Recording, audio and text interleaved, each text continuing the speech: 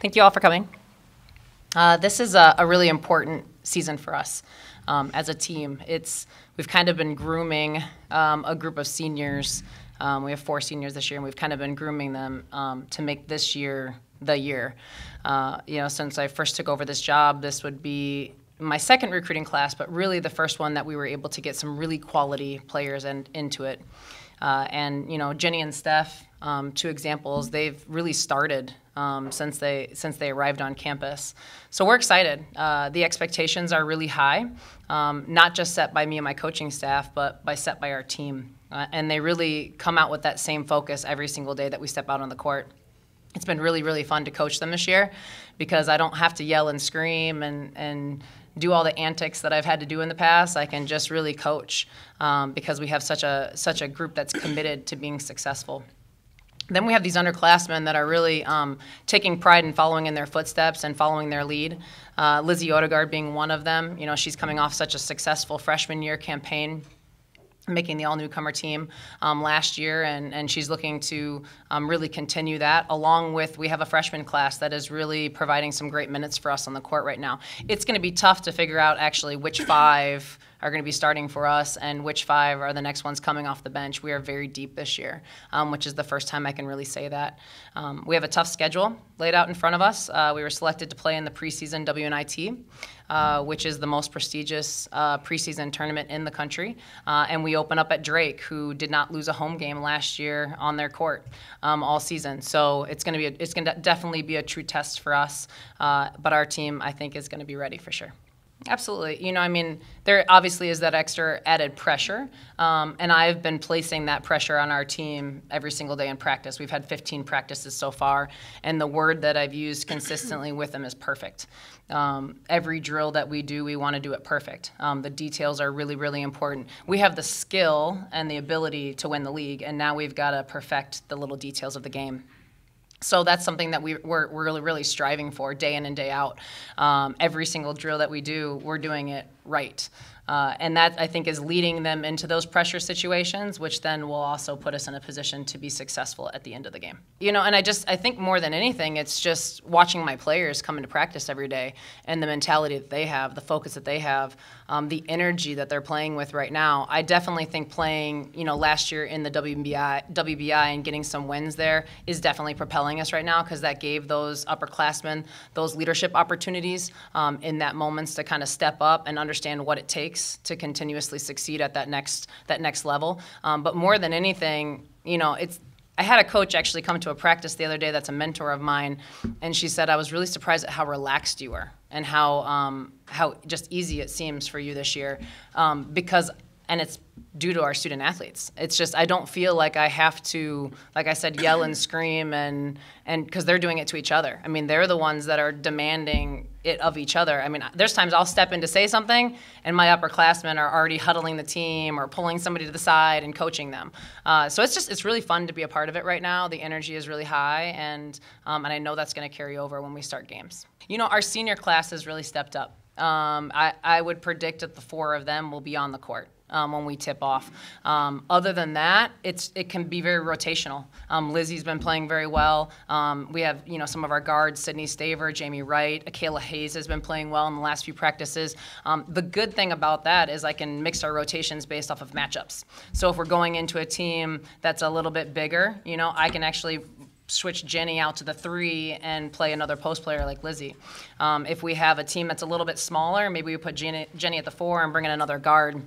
So actually it makes me feel more comfortable because I know then that we're gonna be able to adapt to whatever team that we're playing.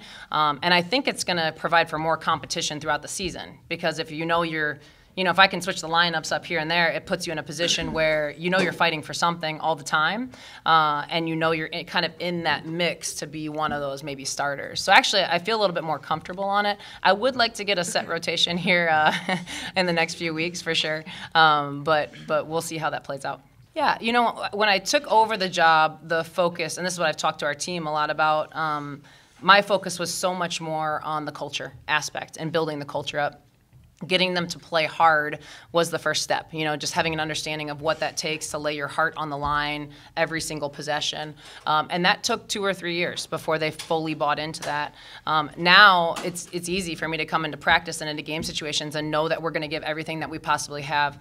Plus, we've got really great character people because we've recruited them all, and they're outstanding young women that we're working with. They're outstanding students too. So it's just, I'm not having to beg them to go to class. I'm not having to beg them to work hard at practice. And so now I actually get to coach, which is what I was hired to do. And so I'm really, really enjoying my job right now because the coaching factor is, I think, what is going to kind of change us from being, a really good team to an elite level team.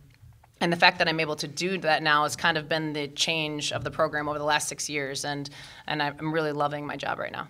Definitely, and I think it makes practices just that much more competitive. I mean, we're going so hard every day against our practice plays and against ourselves, and I think that just makes us better every day. And then also knowing that, if you need a sub, you can, you can trust people coming in behind you. We're so deep. It's not like we lose anything when we sub. So. Yeah, I think that it's going to show this year. Like, we push each other. We have really high expectations for ourselves. There's times when, like, an underclassman will say something to an upperclassman, and I think that just shows that we're like working as a unit. And I think that not having like a set like starting 5 really is pushing everyone to their limits and really like exposing what they really can do and what we're capable of doing. I'd be ecstatic if someone took my spot, because how good are we then? The chances are that people are going to stop us is slim, and I'm looking forward to it. Well, it's interesting that you said that, because at the beginning of the year, when we were during the summer, I would have felt like, this will be a great year for them to learn from some of our upperclassmen. And then now I've watched them kind of grow into their own, and they're really stepping up. It's been really fun to watch their progression.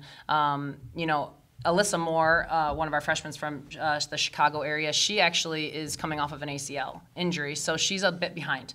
And then we just actually had to do a scope and clean some stuff up. So her first actual coming back will be next week. So excited to get her legs back under her, but it'll take her a little bit of time. Brandy Bisping and Sydney Staver are 2 that I think will compete for minutes this year. I've watched the growth in both of them, and especially in Sydney Staver. I mean, she's really come on strong these last 2 weeks. She's starting to get more aggressive and finding ways to score.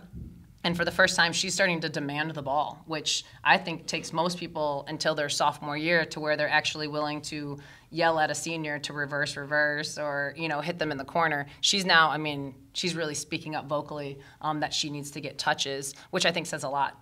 She could be definitely a scorer for us on the perimeter, which would help us, very much like Lizzie said. I would love to play people at 3-minute spurts and let them go as hard as they possibly can for 3 minutes, get them a quick break, and then get them back on the floor. The deeper that we are, the better this opportunity is. So the better that our freshmen play, the more opportunities we're going to have to actually to perform that. And then, like Steph said, how good are we then if we can go that deep and get some of these high level players some quality breaks? Well, yes, our conference is very strong, and adding IUPUI also makes it stronger because they're a very good team as well, and they're coming off of a postseason appearance last year on the women's basketball side. It started last year. I think when we beat Green Bay at home by 12, it gave our team, all of a sudden it was this, oh wait, we can play with people like this, and we are tough enough to beat a team like this. That carried over into the conference tournament. It was a 3-point game with 30 seconds and under, and then the ball didn't bounce our way, and we made some mistakes, some errors down the stretch. So I don't feel like our team is looking at anyone particular in our conference and feeling like there is a giant anymore. I feel like our team, to be honest with you, I feel like our team feels like they are the giant that is coming out. And to be picked 4th in the league, I think is a very good thing for us because I think it makes our team that much hungrier to come out and be successful. So it's a good feeling to have, to know that your team has confidence in themselves and that their coaching staff has confidence in them that this is going to be a special year. Well, I will say my transition from freshman to sophomore year is a lot easier than high school to freshman year, but I feel like after having a year of experience in the program and the conference, I feel a lot more comfortable, and I know, how things go. I think that this year is a lot more of me stepping into more of a leadership role and opening my mouth and being able to, demand and teach and help other freshmen now. So I'm just really excited to get going here. I think it's been a much smoother transition this year.